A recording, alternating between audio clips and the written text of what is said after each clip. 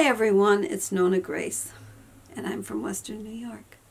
Today was a busy day with the children. They are back on distant learning, where you have to use the computers again. And you know, I heard on the news, which a lot of you don't listen to the news because it is a pain in the butt to listen to it.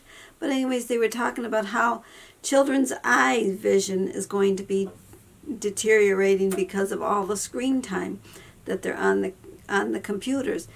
They complained about them playing the games and that stuff, and now they're putting them on computers every day. So they're on computers for school all day long, and then they play their games that they want to play afterwards. So they're getting a lot of hours on the screen.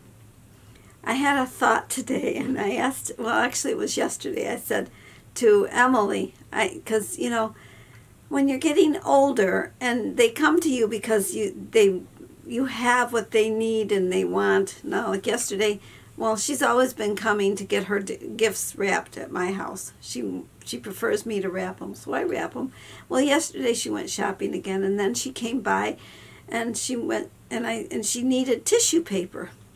And I'm thinking, why in the world didn't she pick up tissue paper while she was at the store? Well, she had forgotten, so come to Mom. And I says, what are you going to do when I'm dead and gone? She says, I'm going to say, move on over, and she's going to crawl in. And I thought, oh, how funny. And she lifted her leg and was acting, and she actually went like, boom, on my arm, move over.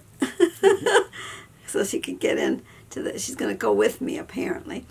But it's true, the kids come to your house when they need something, whether it's wrapping their presents, or they call you because they can't remember how to make something, or they don't have an onion and they want to know if you have an onion. Do you have an onion? Oh yeah, I have an onion. They need to use the computer. Or use the computer, like what's happening right now. The computer is being used right now because of waiting to the last minute. It's so sad that people do that, or my own children do that. And I don't. I'm one of those that as soon as a bill comes in, I pay it, because I don't want to forget that I didn't pay it.